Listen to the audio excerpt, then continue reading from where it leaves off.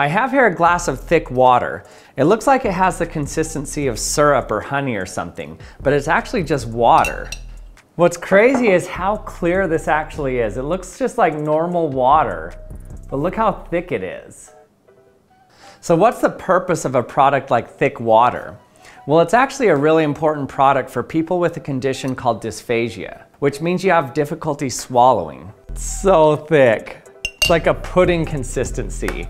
So I'm gonna go ahead and give it a taste and see what it actually tastes like. Okay, here we go.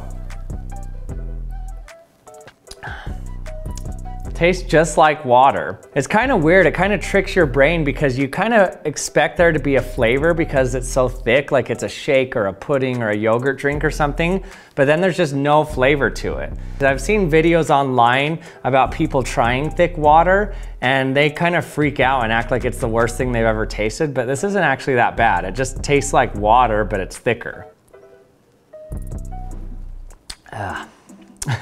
On the back of the container, they say that you can try it in a bunch of different fluids. So let's try to make some thick Coke and see what it tastes like.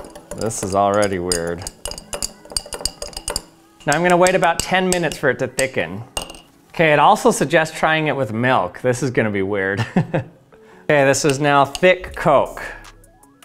Oh man. It literally is almost like a pudding. Try it like a pudding first. Okay, not bad.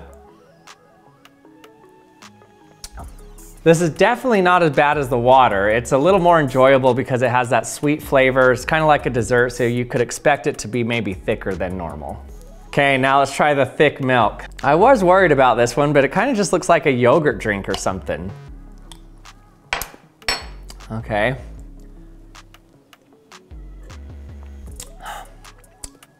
Hey, that one's not bad. I'd say out of all of them, I like the milk the best. I didn't think these thick beverages were that bad, but let me get another opinion. Thick water. I just want to make sure that it's not contaminated with any chemicals before I drink it. Did you put any like hydrochloric acid in it? It won't kill you. Is it like drinking spit? Ew, that's so gross. I'm glad this stuff exists though, because this has actual real use in medicine. So. I know it does. Why don't you try some Coke? Here's some thick Coke. I can't. Is that worse than the water? No way. That's yuck. Okay, so I guess I liked all the thick stuff more than Joanna. You liked it? Yeah, well, I didn't like it. I just didn't think it was that gross. But the thing is, this isn't really the water that's thick. If we look on the back of this product, you can see that there are these flavorless thickeners here, like maltodextrin and xanthan gum. So the water didn't actually get thicker. We just added things to the water to make it thicker. But can you actually make pure water thick? And before we continue, I'd like to thank Kamikoto for sponsoring this video and sending me these amazing handcrafted Japanese steel kitchen knives made with over 800 years of Japanese technology and traditional techniques. Each knife is made by experienced Chinese craftsmen using only Japanese steel. I've personally owned Kamikoto knives for almost a year now, and they're some of my favorite knives and still as sharp as ever. Each knife comes in these beautiful heavy-duty wooden boxes, which makes a great presentation if you give it as a gift. They have an array of products with different blade lengths, and all the blades have a satin finish on the handle that looks amazing. Each Kamikoto knife goes through a rigorous 19-step process that takes several years from start to finish to complete. And each knife is individually inspected by a person, and their knives come with a lifetime guarantee. They have a single bevel edge that can cut through meat like butter. They have great customer service as well. Their goal is to make the customer happy and respond to any of their needs. Their knives remain affordable even though the quality is really great because they cut out the middleman and deliver the knife straight to you. These knives look extremely professional. I've used these knives on steak and tomatoes, and no matter what, it slices through it with no problem. The knives feel heavy duty and I feel like a real chef when I use them. These knives are even used by Michelin chefs around the world. Kamikoto is running a massive holiday sale right now and is offering my viewers an extra $50 off any purchase with discount code ActionLab. So go to kamikoto.com/actionlab and help support the channel. Now let's get back to our experiment. To try to make pure water thick, we have to first understand what it means to be thick. Thick means that the viscosity is high. Viscosity is the measurement of the fluid's resistance to deformation or flow. Viscosity is highly correlated with temperature. At high temperature, molecules have more kinetic energy, which means they can slide past each other easier. That's why cold syrup flows slow compared to warm syrup.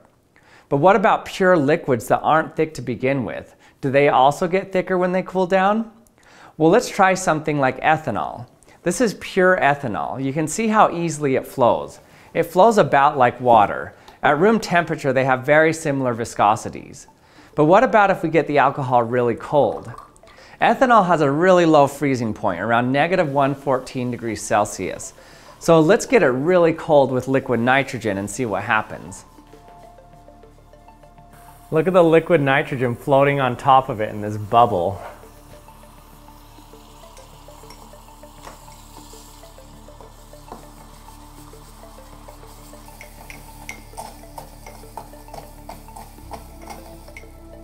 Look how thick it got. It's like syrup. Alcohol that's this cold is actually really dangerous. With this container of liquid nitrogen, I can easily dunk my hand in it and nothing happens. This is because the Leidenfrost effect keeps my hand safe from the extreme temperatures of the liquid nitrogen. So the nitrogen turns to a gas where my hand touches it, and that gas insulates my hand from the liquid nitrogen. But for the ethanol, it doesn't create a gas when something like a warm hand touches it. So cold. So it'll just instantly freeze your hand. So I won't be touching this thick alcohol. I really want to touch it, but I'm not going to. It's so weird to see something that was so thin at room temperature suddenly become so thick. It gets so thick because at these low temperatures, the small ethanol chains can't slide past each other very well, especially because it's polar, so the hydrogen bonding can hold the molecules in place more, creating more resistance to flow. I wonder if frozen alcohol can still burn. Put it on fire. I'm gonna turn out these lights.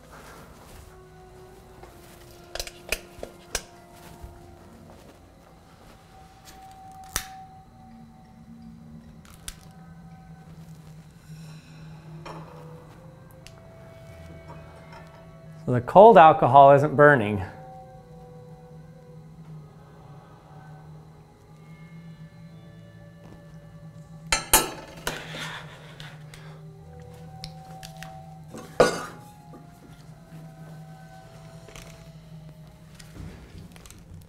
And my table's on fire. But what about water? Well, we all have experience with cold water. It doesn't seem to be that much thicker at cold temperatures compared to warm. But is it actually thicker? Well, I'm going to try to see if I can see a noticeable difference in viscosity in cold water versus hot water. So I made a long tube that I'm going to drop a metal sphere through. I'm going to fill it with hot water and then cold water and see if it takes longer to fall through the tube with the cold water compared to the hot. So this will be my starting point. Then this will be my ending point down here. Okay, I'm going to start off with ice water, so this is close to freezing. We got it at around 36 degrees Fahrenheit. 1, 2, 3. The 3 cold runs were super consistent and looked like this.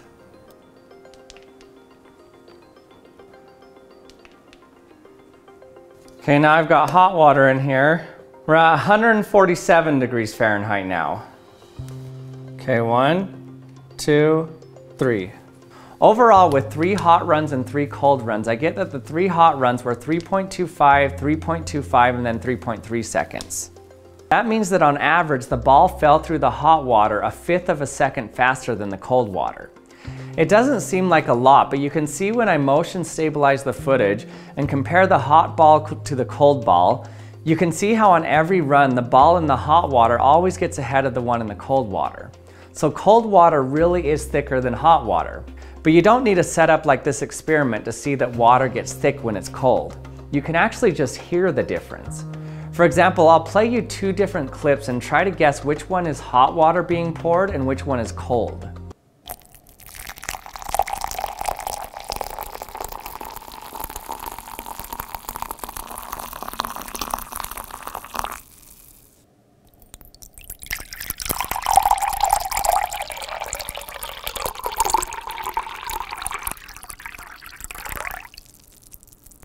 So why were you able to tell the difference? The first one was the hot water and the second one's the cold water.